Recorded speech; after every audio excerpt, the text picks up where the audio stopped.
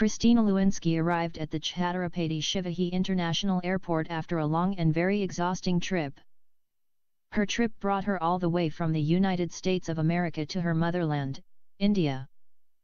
Her flight took her through Heathrow and Doha international airports. Her trip was for most part spent in praying in silence or reading her Holy Bible. After her recent conversion from Islam to Christianity, Christina's tragic life had undergone drastic changes. She reveled in her new spirituality, finding fulfillment and joy whenever she prayed, read her Bible, or sang a hymn from those songs her lover used to sing to her while they were horseback riding or sitting by the lakeshore. Her new spiritual life seemed to connect her with her American lover in a tangible way. Michael Lewinsky continually appeared to her in dreams and sang to her. She could still hear his musical voice singing to her his favorite songs, Amazing Grace, Blessed Assurance, In Christ Alone, Lover of My Soul, etc. Whenever she read her Holy Bible, she heard his voice as if he is sitting by her side and reciting verses in her ears. Through her lover, many verses were implanted in her mind and grafted in her heart, and she could recite them from memory. For God so loved the world, that he gave his only begotten Son, that whosoever believeth in him should not perish, but have everlasting life.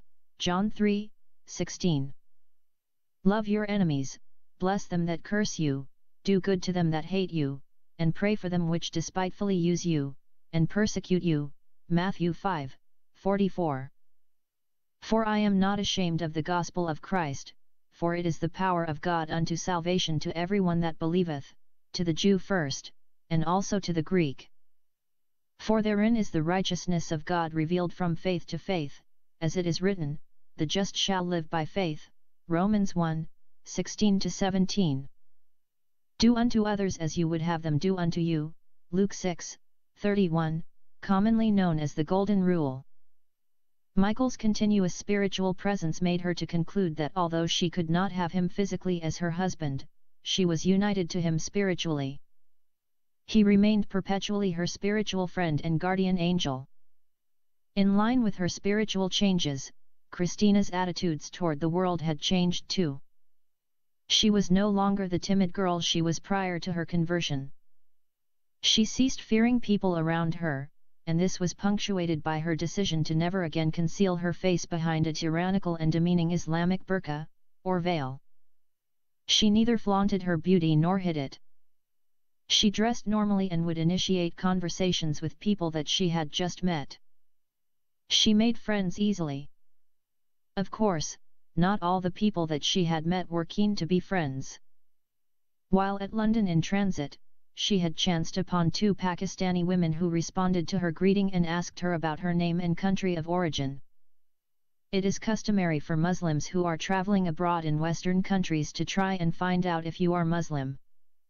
This is not a casual question. If neither your name nor your clothes nor your eating and physical habits reveal your religious affiliation, they will ask you point blank if you are indeed Muslim. And woe unto you, if you happen to have a Muslim name but had converted to Christianity. My wife and I are one of the unlucky people who go by Muslim names but are Christians. We recently moved from a small city to a large one in North America. One of our new neighbors, Mr. Khan and Mrs. Khan from Pakistan, had hastily concluded from our names that we were Muslim. Mr. Khan and his son helped us unload the U-Haul truck and had carried our luggage and furniture into our new apartment. Meanwhile, Mrs. Khan cooked for us the most delicious Pakistani curry and naan we had ever tasted. Wasting no time, Mrs. Khan contacted her former employer and recommended my wife as an eminently suitable candidate for employment. My wife interviewed with the gentleman and was immediately offered a position. She happily accepted the offer and thanked the good neighbor, Mrs. Khan. I, on the other hand, felt less comfortable with the speed congeniality had mushroomed in our quick friendship and had an uneasy feeling that their generosity was based on a singular misunderstanding. I shared my worries with my wife, explaining that the Khans could have quite possibly been highly accommodating simply because they thought we were Muslims. Unfortunately, our lovely blossoming friendship did not last more than a few days. Mrs. Khan was shocked and became livid when she noticed our children coming back from their new school wearing uniforms bearing the name Sacred Heart School. She wasted no time confronting my wife and shouted in her face, "How dare you send your children to a Christian school?" My wife innocently replied, "Because we are Christians." And that did it. To cut a long story short, my wife went to work the following day and was promptly told by her employer that Mrs. Khan had come to see him retracting his recommendation for her employment. As a result, Mrs. Ahmed had her name struck off the list of employees and another girl was appointed in her place. My poor wife was fired before she began working and didn't get any compensation at all. This might sound unbelievable and such things should not supposed to happen in the West, but sadly, religious prejudice knows no boundaries. After that, the Khans never even looked at us without undiluted displeasure or disgust. The two Pakistanis wanted to determine Christina's religious affiliation before engaging in friendly banter with her. When she related that she was born in an Indian Muslim family but had since embraced Christianity, they challenged her conversion and accused her of becoming an infidel, hypocrite, and apostate. A Muslim will never ever believe that another Muslim can convert to Christianity out of conviction. He will think that the reason behind the conversion is money, woman, or visa to a Western country. This inhibit belief comes as a result of the distorted and ugly picture which Islam depicted about Christianity. Christina left the international airport of Mumbai in a taxi and secured a hotel room in Bandra. She decided on Bandra because that was where she used to live when she was kidnapped and abused by an Indian Muslim man. She decided that she would stay in the hotel until she could find her biological mother. Christina knew that she was going to face a great deal of difficulty searching for her mother in a city as densely populated as Mumbai. It was like looking for a needle in a field of haystacks or searching for an ant in the Amazon. She did not know where to start and how to begin. She remembered that as a child she used to live with her poor family in a slum.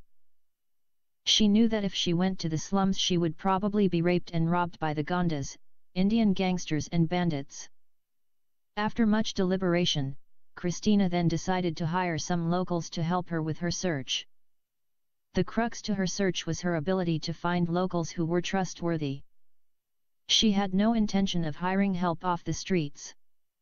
After some thought, she figured that Christian Indians would be a good bet. When Sunday came along, Christina hailed a taxi and asked to be taken to the nearest Christian church. Being still a baby Christian, or a novice believer, Christina did not know there are Catholic, Orthodox, Protestant, and many other denominational churches. The taxi driver took her to a church in Santa Cruz area where the local South Indian Christians met every Sunday. The church was simply called the First Church of India, owing to its claim that the Apostle Thomas, one of the 12 Apostles of Christ, was its founder. Some of its older parishioners believed that their forefathers who founded the church were Christians even before the arrival of the Apostle Thomas in South India. Some of their staunch believers went further in their assertions and claimed that their ancestors were Christians even before Jesus Christ. The members of the First Church of India were so pure Christians, as they usually claim, that they would not allow room for a Christian girl from a Muslim background. They were like the Puritans, a people with covenant, who treated the Native Americans as the old Canaanites and they were the new Israelites and persecuted them. Likewise the South Indian Christians despised everyone who was not born a pure Christian. A Hindu or Muslim converted to Christianity might be considered as a pig or dog that came to worship among the sheep. In the same way, Christina was treated as a Gentile who dared to enter a holy sanctuary and defile it. When she felt that she was an unwanted guest, she left the First Church of India and decided not to step foot there again. On the following Sunday, a cab driver took Christina to another Indian church in a place between Santa Cruz and Andheri. At first, Christina thought that the cabbie misunderstood her request and brought her to a mosque. Nonetheless, the cabbie insisted that it was a Christian ecclesia and not a Muslim masjid. The congregation of that church was bound by strict rules and regulations, one of which was the posture of the faithful during service. There were no chairs or pews in the prayer hall, and the congregation was expected to be on bended knees during the entire service. Men and women sat separately, segregating even husbands from their wives, fathers from their daughters, and brothers from their sisters. No one was allowed to wear multicolored clothes, and women were not to wear trousers and shirts, makeup, or gold. Television sets were prohibited among the faithful, and it was roundly condemned as the devil's box. No one was permitted to watch movies or patronize film theaters. Otherworldly trapping like songs, music, dance were equally reviled. No believer was allowed to own a computer, laptop, iPad, iPhone, iPod, etc. Just like a 16th century's church, which considered every invention after the Industrial Revolution was banned and forbade its congregation to use it. That Indian church was referred to as the faith home, and its congregation was divided into the upper home and the lower home. The upper home were the brothers and sisters who forsook home, family, and school to devote their lives as full-time servants of the Lord and were considered a permanent fixture of the church. They were not allowed to marry or return to their homes, opting to live and die in the faith home. They were not permitted to seek the help of physicians in the event of ill health nor partake of any kind of medication. Naturally, the lower home were the believers who refused to make sacrifices to that extent. They were allowed to marry and be given in marriage. They were also allowed to work and go to schools. But, they were considered spiritually inferior to the members of the upper home. Any member of this lower group, if he has been caught red-handed praying or laying hands on other member, he would be sharply rebuked and warned, and if he does it again he would be expelled and handed over to the devil to destroy his body. The pastor also was under perpetual celibacy vow. He was the main leader of the upper home and lower home. Besides him, there was a full-time mother who lorded over the sisters of both homes. At the close of the day's service, 2 female residents of the upper home approached Christina and told her that she should never ever again come to their holy faith home in immodest Western clothes. That day, Christina happened to be wearing a t-shirt and jeans. During the 3 hours of service, she stayed on her knees, tortured by the unfamiliar posture. In addition to her unbearable pain and discomfort, the members of the church made it obvious that they disapproved of her mode of dress, making her feel as if she was sitting naked in their midst. It didn't take Christina long to decide that she would never ever step foot there again. Her lesson learned, the following Sunday, Christina hailed a rickshaw driver and narrated her embarrassment at the hospitality of the 2 churches she visited and asked to be taken to a proper Indian church. The rickshaw driver claimed to have understood her problem and took her to a place where Goan Indians congregated in a nondescript church. Initially, Christina thought that the driver had not understood her request when the rickshaw came to a stop in front of a school. She saw no familiar signs of a church. The driver insisted that it was a church and that he had on many occasions dropped off Goan Christians at the very same place. Christina could not argue further with the driver when she heard hundreds of voices singing some popular Christian songs. She paid the fare and walked toward the familiar sounds. Entering the school hall, from the rear entrance, she felt as though she had barged into a wedding or disco hall. The sound of the heavy metallic instruments and the shouting of the people did not resemble in any way the Sunday service she was used to. She saw everybody dancing and shouting. Some of the people were playing tambourines while they were jumped and shouted to the music. At the stage she saw young men and women playing every kind of musical instrument she had seen and some she had not seen before. Every face she saw was happy and joyful. Even little children and old folks were standing on their feet and clapping their hands and singing. What surprised her more was that no one carried any hymn book, and everyone seemed to know the words by heart, shouting their praises at top of their voices. It was as if the whole congregation was in fact the church choir. When Christina realized that she was the only person who wasn't singing and dancing, she began to clap her hands and sway to the music. She stood on her feet for more than 40 minutes before finally the dancing and singing was over. She had never stood on her feet in church for such a long time, and as the joyful praise and worship session was over, the leader of the huge congregation announced that everyone should shake hands with at least 10 people around him before taking a seat. Christina was approached by many people who warmly shook hands with her. Once the service was over, 5 men and 3 women came to Christina and talked to her. All of them introduced themselves as the church pastors. Once again, she was shocked when she came to know that there were 8 pastors in one single church. In the States, her church had one single pastor and a few elders. One of the female pastors told her that they were glad to have her in their midst. She then asked her to introduce herself and share the circumstances of her acceptance of Jesus as her Lord and Savior. Christina told her that she came recently from the United States of America and she was born and brought up in a Muslim family in Mumbai, but had since converted to Christianity. The female pastor asked her where she was lived and when did she convert. Christina briefly narrated her story and said at the present she was living in a hotel at Bandra. The pastors of the church were visibly excited to learn that Christina wasn't only a Muslim convert, but an NRI, non-resident Indian, who came all the way from the USA and was now putting up in a very expensive hotel. Christina then received and accepted an invitation to lunch at the senior pastor's house. She was inclined to decline, but the pastor's wife was insistent. The pastor's wife was a pastor too. After she accepted the lunch invitation, 15 young girls and 12 elderly women surrounded her. All of them greeted her and all of them praised her marvelous beauty.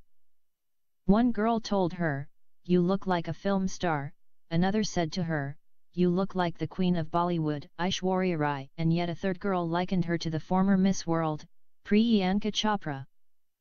Oddly, none of them recognized her. At the senior pastor's house, Christina was peppered by 101 questions by the pastor's wife and some of her guests. Most of the questions were designed to pry into her background. Christina decided never to say anything about those evil men who abused her because she had forgiven them. Furthermore, she did not want anyone to know that she was a rich woman and had millions of dollars. She did not tell them that she was a former Miss World and a one-time heroine in an Indian movie. She just told them that she was born and brought up as a Muslim girl in Mumbai and got adopted by a Hindu woman and had immigrated to America. Then, she said the reason of her visit to India was to find her biological Muslim mother. She informed them that her Muslim father died when she was a small girl.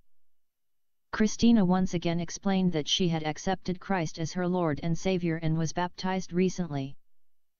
The pastor and his wife promised to help her with her search. Christina then told them that she was willing to pay any of the church members who were willing to help her with her search, adding that she would cover all expenses.